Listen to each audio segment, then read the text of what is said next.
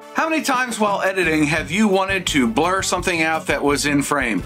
No, it's not a secret camera, it's just a GoPro, it's a prop. Welcome back to the channel, my friend. This is Creator Reality, and today we're taking a look at tracking things in the color tab of Davinci Resolve and then blurring them out. So let's get started. This one's a lot of fun.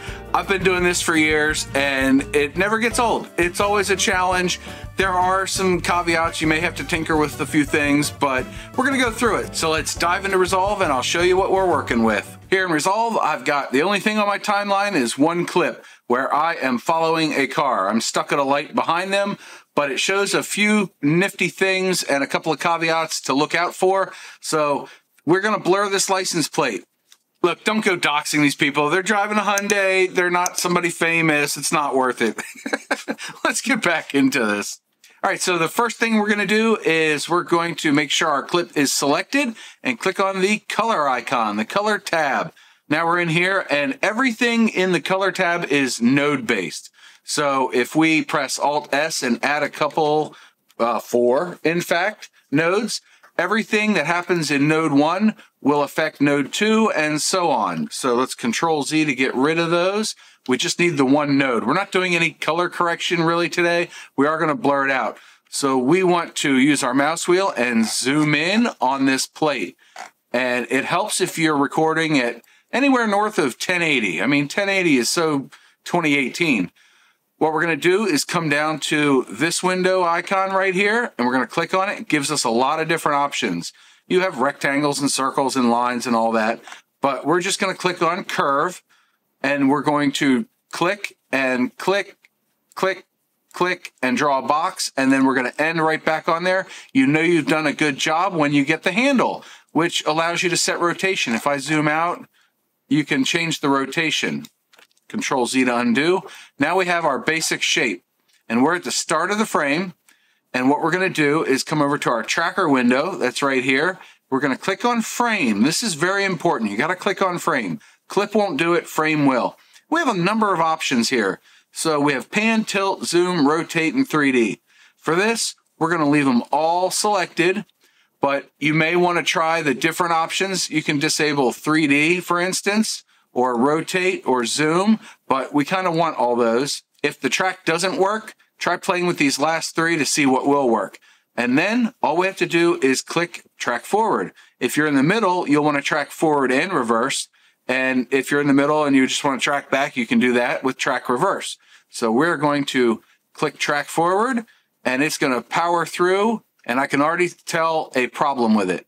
So now that I've moved over, we can tell it sort of lost track of this one. And the zooming is very important here. If you find yourself zoomed in and you're way off base, you don't know what's going on, you can either drop down and click fit or press Z to zoom to fit and then zoom back in, keeping the object in frame. And we can tell that it got off kilter. So to fix all this, what we're gonna do is click reset all, reset our tracking, make sure we're in the middle of the clip somewhere, and we're gonna click curve again, and we're gonna draw a bigger box this time. Davinci Resolve wants high contrast points to track, and it doesn't have to be perfect. We can drag it, all our points around if we need to. That's good. And now we wanna go to tracking, click frame again, and since we're in the middle, we wanna track forward and back. And we'll let that process, and it's gonna do a better job, but probably still not perfect. So we will look at some manual keyframing to help it out. We're back to the start. We can tell it got a little big. We can actually make it smaller here. Okay, that's pretty good. And then we'll click in the middle. And this gives us a frame somewhere in the middle. We can adjust right here. Now, if you know there's a lot of movement, what you'll want to do is go frame by frame or every 10 frames. But what I like to do is go in the middle of our keyframes and just do the ones that we need to. So if I click in the middle here now, that's really good. Click in the middle here. That's really good. Click in the middle here. It's a little big, so we're gonna just move it over a little bit. And again, clicking in the middle, they're pretty good.